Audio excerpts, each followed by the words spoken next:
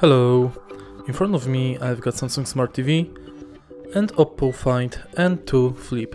In this video I'll show you how to cast screen from smartphone to TV using YouTube app. In the beginning, make sure that both devices are connected to same Wi-Fi, and then on your smartphone enter YouTube. Now press the screencast button located on the top of the screen and select your TV. Confirm.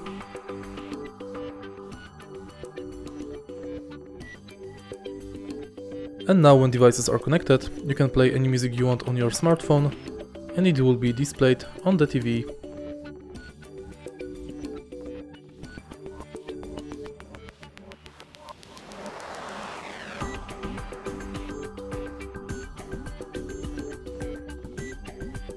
And that's it.